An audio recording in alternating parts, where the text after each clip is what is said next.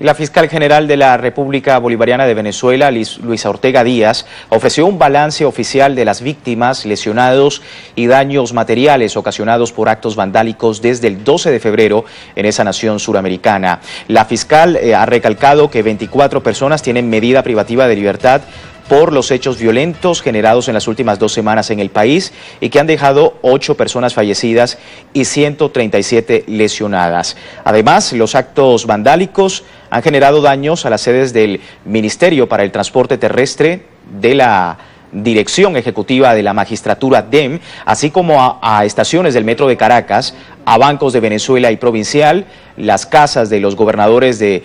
los estados Táchira y Aragua, la quema de patrullas del Cuerpo de Investigaciones Científicas, Penales y Criminalísticas, viviendas y vehículos de personas particulares, entre otros.